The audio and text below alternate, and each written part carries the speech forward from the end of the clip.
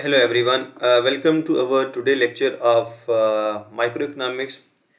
Basically, it is our first lecture about microeconomics.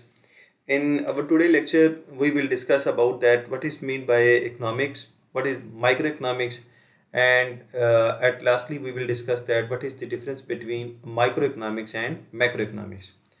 Basically, when we talk about economics, the simplest definition for economics is that it is the study of human behavior. That it is a subject in which we study that how people respond to incentives in a market. And there are two major branches of economics. One is called microeconomics and the other one is called macroeconomics. Our this whole course is depending on the topic of microeconomics. So first we will discuss about that what is mean by microeconomics.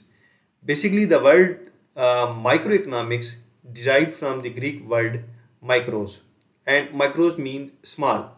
So in microeconomics or in the subject of microeconomics, we will study the things on small scale level. For example, when we are discussing about the consumption pattern of an individual or the income of an individual, so or the issues faced by a firm or the issues faced by only one industry, that is called microeconomics. The next one is that what is the difference between microeconomics and macroeconomics.